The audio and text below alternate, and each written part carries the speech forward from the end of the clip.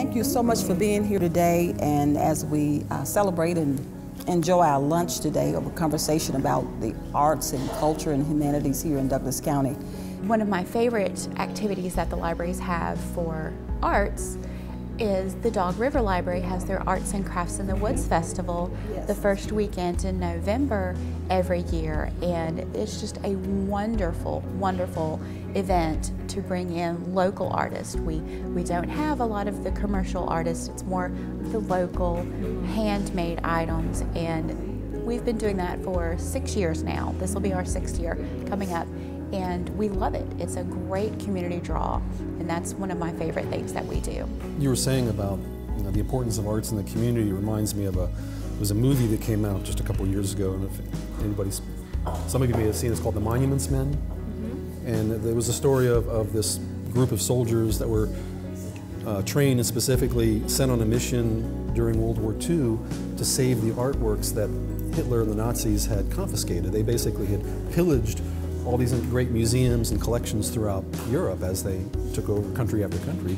Somebody had asked Churchill about, why are we wasting manpower to save statues and paintings and these relics? And his response was essentially, this is our history, this is who we are.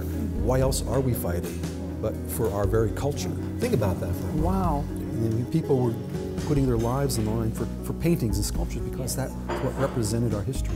They're not just pieces of marble, they're not just paint on canvas. They're who we are. Right.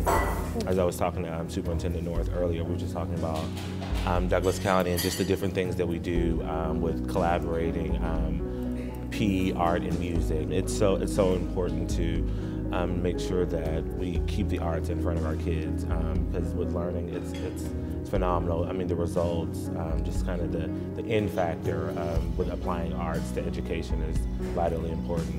Who do you know that can't say that there was some painting or some movie that they saw, or some piece of poetry or a book that didn't affect their life in some way? Or a song that brings back a memory. Yeah, right. And I want to say also, piggyback on what you said about the school system. There, New Manchester High School, the principal started. I saw it made the news. And when you're exchanging classes or changing classes, and you have the typical bell, they don't do that anymore. They actually let the students compose music, and as long as it is of a certain caliber, you will hear your music playing, and that is a signal to change classes. Oh, so wow. I think it's amazing that he's doing that.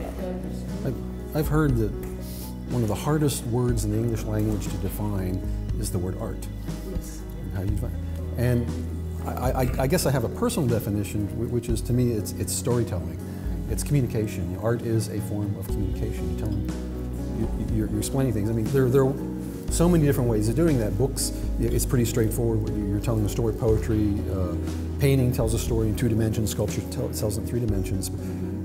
In architecture, to me, it's the same thing. We're telling stories. We're just using different materials. We're using steel, and stone, and glass, and brick, and timber to tell our stories. As someone who makes her living from doing art, I love that this community absolutely supports it. I can't imagine working anywhere else now.